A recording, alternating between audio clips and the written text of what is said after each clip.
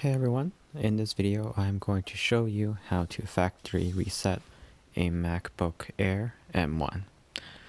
First of all, you've got to make sure that all your programs are closed and find a way to shut down the computer. So here I have some programs open and yeah, I'm just taking the liberty to close them out.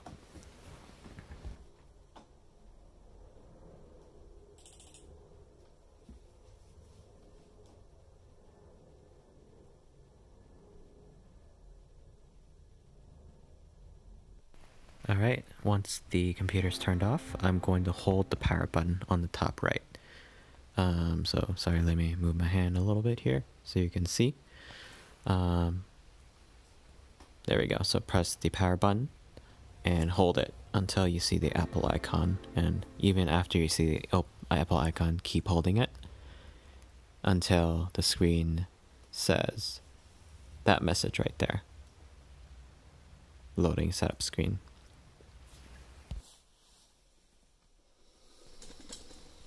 Okay, and once it's finished loading, you should see an options icon on the top.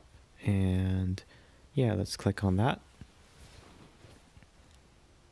And yeah, let's let this load. This should take a little bit.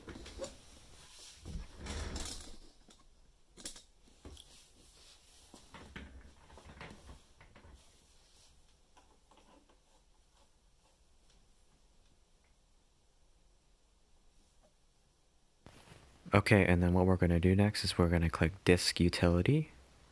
And this step is very important. We have to erase both the Macintosh HD and data volumes. We got to do both. If we only do one, then we run into a different error later on.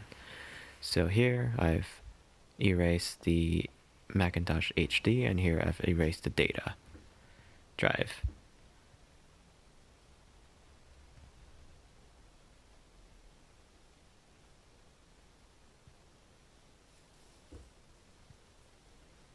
Okay, I'm going to click Done. And now, I think I'm ready. So we are going to go back to this recovery screen. And yeah, let's let it load. And you should see an Activate Mac screen. And once this loads, you should be able to click Next. And yeah, I'm just going to speed this up. I just keep clicking next and you'll be able to set up your Mac. So agree and choose your Mac HD drive. And yeah, this will take a couple hours. At least with my internet connection, because my internet connection isn't great. But yeah, I think the rest of the steps should be pretty straightforward. There we go. Looks like it's finishing up. And yeah. Once that is done, the computer restarts and here's the setup screen.